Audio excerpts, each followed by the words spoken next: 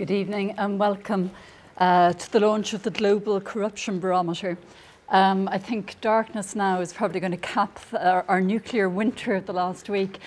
Tonight we're going to hear the results of the first survey of the attitudes of Irish people to corruption that's been done since 2007, which happened to be the last time we had a general election, and an awful lot has happened in the country then, so I think but the results are going to be very interesting. Today is International Anti-Corruption Day, which has bypassed the vast majority of the population in this country and others, although you'd think that we might be more aware of it in a country where we have a whole language to describe it. That you'd think it would be a red letter day in a country, bewitched by brown envelopes.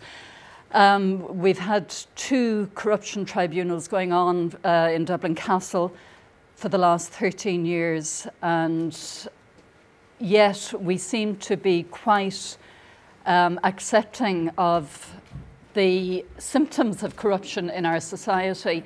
And I suspect that that might have to do with the absence of a really good definition of what corruption is. For instance, you know, if a government buys the people's votes by using the people's money to give them favours, is that corruption? If a journalist writes up a puff piece for a newspaper about a property development in return for a weekend golfing on the Algarve, is that corruption? You know, we really need to know what we're talking about. And tonight I'm hoping that the experts here will be able to explain all that and much more to us. The theme of this evening is cleaning up Irish politics. And the first person who's going to speak is John Devitt, who's the Chief Executive of Transparency International Ireland. John is a communications specialist by training. Before he joined Transparency International, he was a trade representative at the Irish Consulate in New Zealand and a press officer at the British Embassy in Dublin.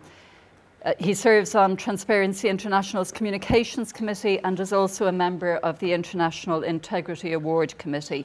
And John is going to give us a rundown on the findings of the survey. Thanks, Justine. Good evening, everyone. Thanks for coming out tonight. Just relieved we were able to hold the event, given the weather the last couple of weeks. Before I share my thoughts on how we can restore trust in Irish politics, I'll run through some of the findings from the launch of today's Global Corruption Barometer. Some of you will have been here at the last event, which was to launch the Corruption Perceptions Index.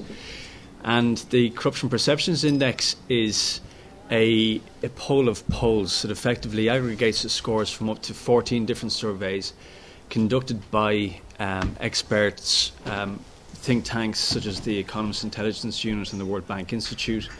And it measures the business community's perceptions of corruption in relative terms, and it ranks countries according to how corrupt those countries are perceived to be by the international business community. Ireland fares relatively well. Ireland is ranked 14th out of 189 countries according to how corrupt the international business community perceives Ireland to be. It's not too bad. It's a little way off countries at the top of the index, such as Denmark and New Zealand, which scored 9 out of 10, indicating very low relative levels of corruption.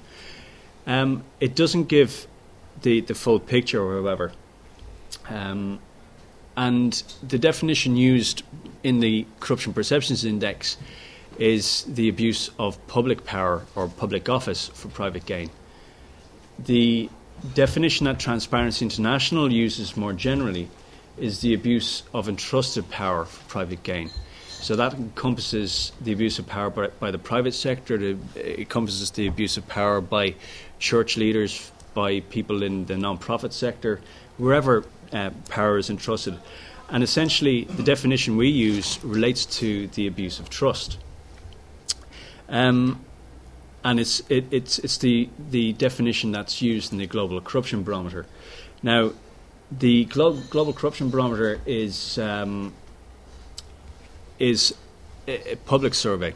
It's published every year. This is the first time, as Justine said, in 3 years that Ireland has been covered in the barometer, and that's partly an accident of the polling agents who just didn't have seemed to have the money last year to conduct it in Ireland.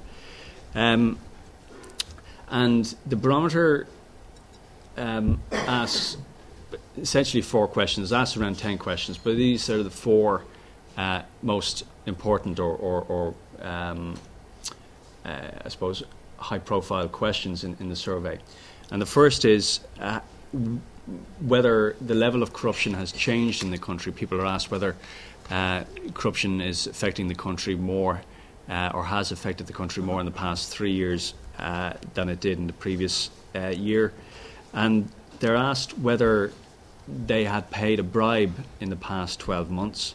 People are asked what institutions they believe to be the most affected by corruption and whether they believe their government is effectively tackling the problem. 4% of Irish respondents said they pay a bribe or had paid a bribe in the previous 12 months.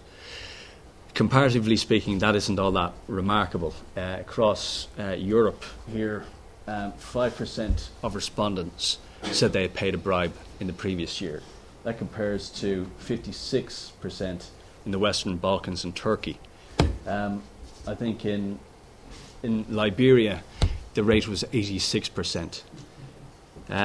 I've seen it myself. I've talked before about how I've witnessed police officers in Southeast Asia or Central Asia extorting money off motorists or people demanding bribes at airports. It's not the kind of corruption that badly affects us here. But 4% is significant nonetheless. What's more worrying for some people is the fact that the public believe that 60% of people had said that the situation had gotten worse over the previous 3 years, but that compares not so much well, but it is again, it's not all that alarming when you consider that around 67% or 70% of people across North America and Europe said that the situation had gotten worse as well. Likewise, people believe that our institutions, our institutions across the public and private sector, are not to be trusted as much as they were 3 years ago. Political parties again rank at the top of the least trusted list, closely followed by members of Parliament. A score of 5 indicates, and we have a score of 4.4 here, a score of 5 indicates an institution or a sector or a group of people that is believed to be badly affected by corruption. A score of 1 or close to 1, as in the case of the military, the army, indicates a low level of corruption. What's most startling, and we pointed out today, was the place of religious bodies here. And it's only in Norway, I think, and Israel that religious bodies are less trusted than they are in Ireland. I can't account for the reason in Norway. Again, political parties score 4.4 out of 5. Only 2 countries in the world had a worse score, and those were Nigeria and Greece.